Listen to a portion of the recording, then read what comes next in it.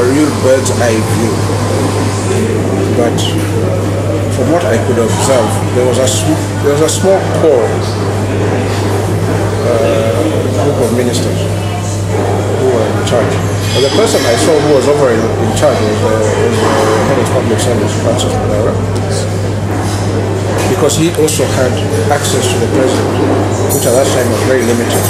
In fact, at that time, I think he was the only one who had access to the president. Then there were others like Christopher Mulungaro, who was the security minister, Kiraito Mulungi. There was David Miraria, who was the finance minister. But it was a very small group. Okay. Yeah, because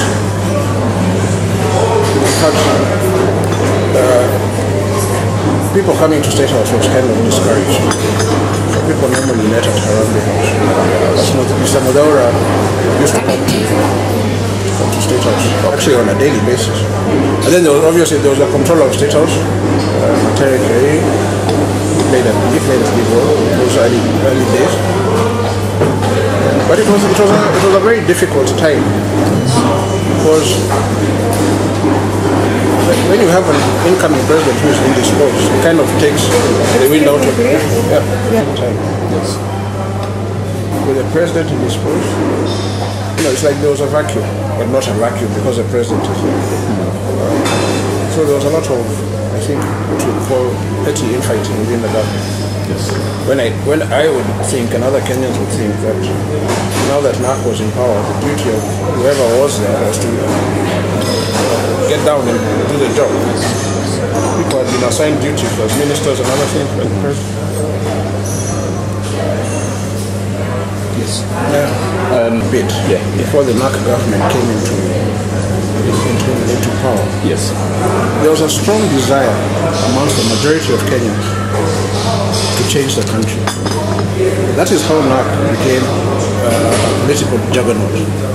After years of communist rule, Kenyans wanted a fresh beginning. So the expectation that yes, the president has been injured, yes, the president has been sworn in, there's a new government in place. Now, as the president recuperates, the government should get down to work, because there's a lot of work to be done. Like I said, everybody had been assigned their duties. Some were ministers, some were PSCs, some were ambassadors. So I think the least Kenyans expected was there to be any kind of infighting or disagreements as to who was to do what.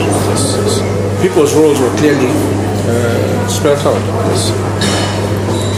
But to answer your question, yes, I do believe if my father had not had that accident, I think the history of Kenya would have been very different, because then there would have been more unity in the country.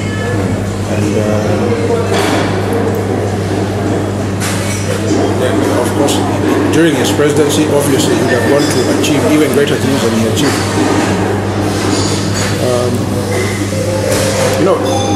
At that time, he was a real unifying factor. Because don't forget, even NARC at that time was made up of very different and disparate components. But he was a unifying factor. Politically also, and in terms of seniority, he was head and shoulders above the rest. If they had been more focused, I think things would have been very different. Because the whole idea was to correct the wrongs of Kano. That was the whole idea behind it. And that is what Kenyans wanted. And that is why you find when Mzee became president, he put politics aside and he got down to work. Because Kenyans wanted the economy fixed. That's why they elected him. That's exactly what he did. So that 10 years later, when he was retired, the economy was doing very well. But Kenyans got to appreciate how well the economy did in those 10 years after he had retired. And they were even saying, we wish he could have gone on for another 10 years. So focus, that is the key. So that the accident... See, 6 months is a long time in politics. So by the time he had fully recuperated, which was now actually around December 2003, January 2004, which is actually 1 year after the accident, there are a lot of hard feelings in certain quarters in the government, which would not have been there if people had taken a more focused approach. That with the president being indisposed, we are here to help him run the country, not to look over our shoulder who has more power than me or who is doing what. No. Did he wake up to some surprises in his own government, like certain changes have been done without proper consultation? No. There are no. One thing I must say about Francis Madara, who, as you know, in a country like Kenya, the way the government is set up, it is the head of public service who runs the government on a day-to-day basis. He was totally loyal to the president and exceedingly powerful. And the whole beauty about being a civil servant is that you are not beholden to anybody. You're only beholden to the president. So